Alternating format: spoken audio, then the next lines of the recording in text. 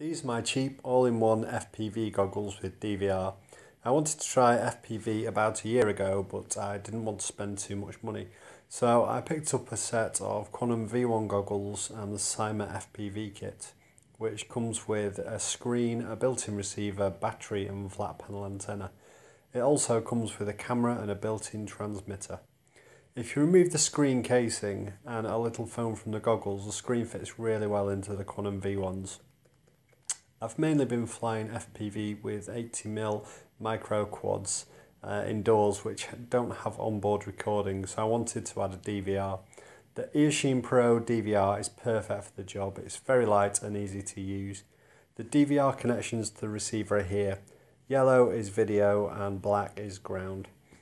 The DVR runs on 5 volts and the goggles are running on a 1S 3.7 volt battery. So I've used a Pololu 5 volt step up step down regulator to give the DVR the 5 volts it needs.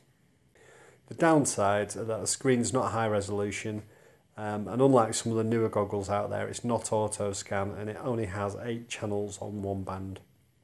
The pros are that it's light, it's cheap, it's an integrated solution and it works really well.